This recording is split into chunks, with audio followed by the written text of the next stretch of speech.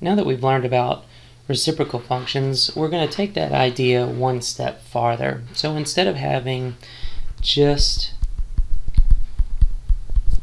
a function that's in the form of a fraction, where we have a very simple constant value over a variable, we're now going to take each of these parts of the fraction and make them more complex polynomial functions. And even though one would be considered polynomial and x by itself is a polynomial, we're now going to build off of these two particular parts in the numerator and denominator. So a rational function is any function where a polynomial is written over the top of a polynomial. Now, with so many polynomial functions to choose from, you get a larger variety of graphs whenever you have rational functions, and so there's a little less consistency here that you're going to notice. And so we're going to be looking for a few major parts when we're dealing with these rational functions. And so if you take a look down here at some of the examples that are given, you can see three types of things that can happen. In this first one, you can see it's a continuous function, and the way we know that it's a continuous function is if you look at the denominator, x squared plus 1,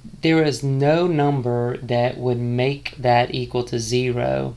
Then there's no place that the rational function is going to be undefined. And if there's no place where the rational function is undefined, then it's simply a continuous function. And you can see by the graph that it never stops in any given place. So those are some more basic examples. Pretty easy to run a t-chart on that and just come up with all of the points on the function. And of course the domain would be all the real numbers. Now, in the second one, in the middle function here, you can see that the x plus 2's on both the top and the bottom can cancel out.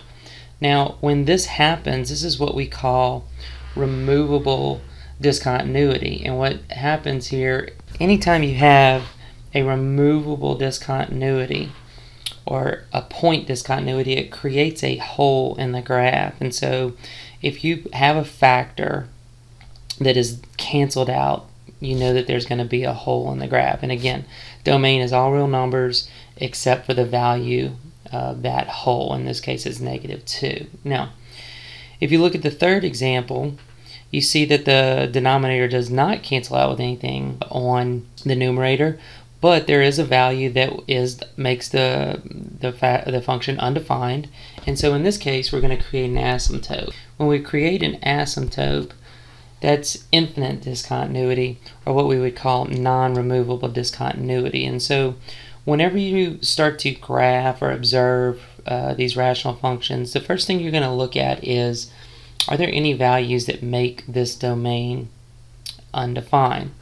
And if there are, can those values be canceled out with something in the numerator? Now, the only way that you're going to be able to find that out quickly is by factoring all the parts of the numerator and denominator. So if you're not comfortable with factoring back from the quadratics unit, you're going to need to do a little review on that, because you will be doing quite a bit of factoring in this given unit. So those are your three basic examples. Now, that doesn't mean that all your graphs are going to look like these three graphs. Those are just the three samples of discontinuity that you could end up dealing with.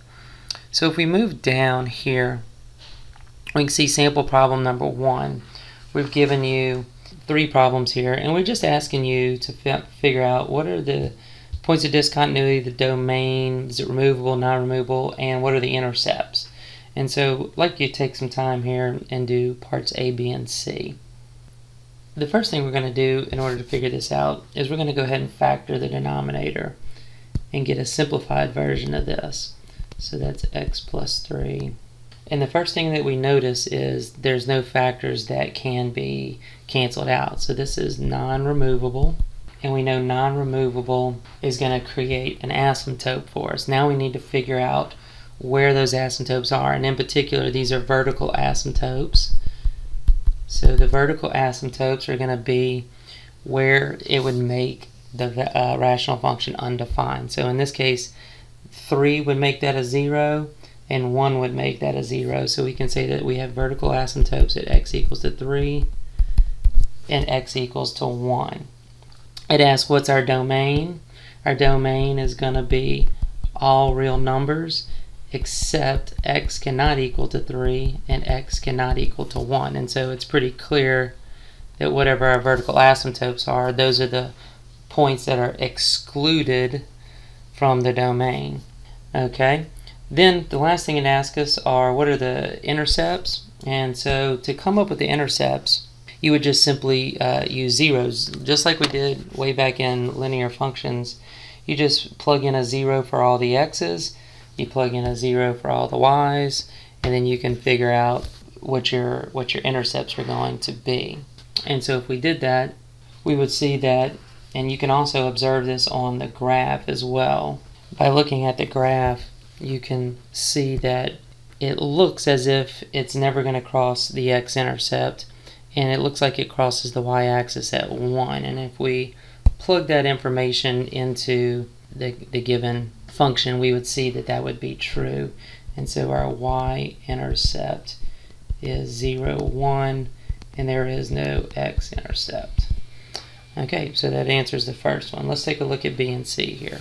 First things first, x squared plus 1 is the denominator. There are no values that we can use to make the function undefined, so that's going to tell us that it's continuous. So there are no points of discontinuity, removable or non-removable, so no vertical asymptotes, no holes. So now we know that our domain is all real numbers. And again, if we were to either plug zeros or graph the function, you would see that we have a y-intercept of 0, -5, and that there is no x-intercept. Alright, so that one was rather easy. If you notice, anytime we have a continuous function, it's a little bit more straightforward. And then lastly, again, for this one we need to factor, and you notice that we have some removable discontinuity here.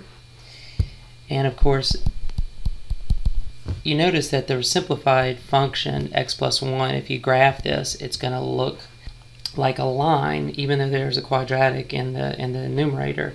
But since it's removable, what that's going to do is it's going to look like a hole, and there's going to be a hole where it's undefined. In this case, x equals to 4. So that's where the hole is going to be. Now the domain is going to be all real numbers except x cannot equal to 4. Now keep in mind, on MathXL, it may ask you to do this in interval notation, so that'll have you recalling interval notation from an earlier unit.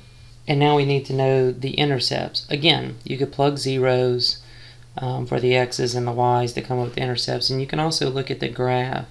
Now you can see in the graph we have a line that looks as if it's going through 0, 1 and -1, 0.